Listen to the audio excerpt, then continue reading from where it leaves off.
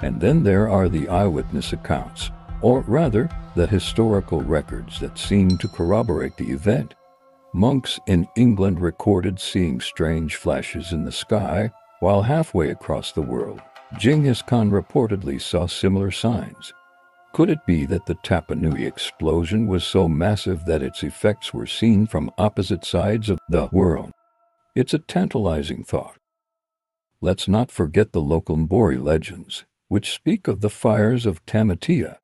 According to these myths, a great fire erupted in the sky, followed by a thunderous noise that shook the earth. The fires raged for days, decimating the land and leaving a lasting scar on the landscape.